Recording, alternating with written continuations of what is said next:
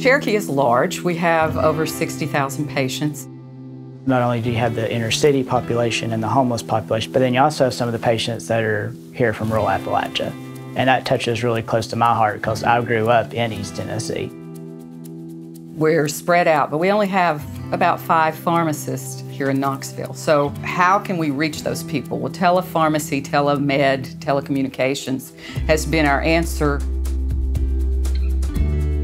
Hey, how are you today? I'm well. How are you? I'm good. Good.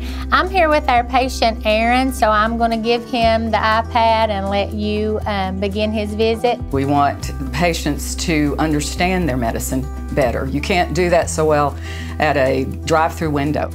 So are you having any side effects from any medicine? No, I'm not. Well, your blood pressure is at goal today, so we're going to keep your medicine the same. Patients are very vulnerable, so we have to kind of work around that and make them feel comfortable to tell us, I need help.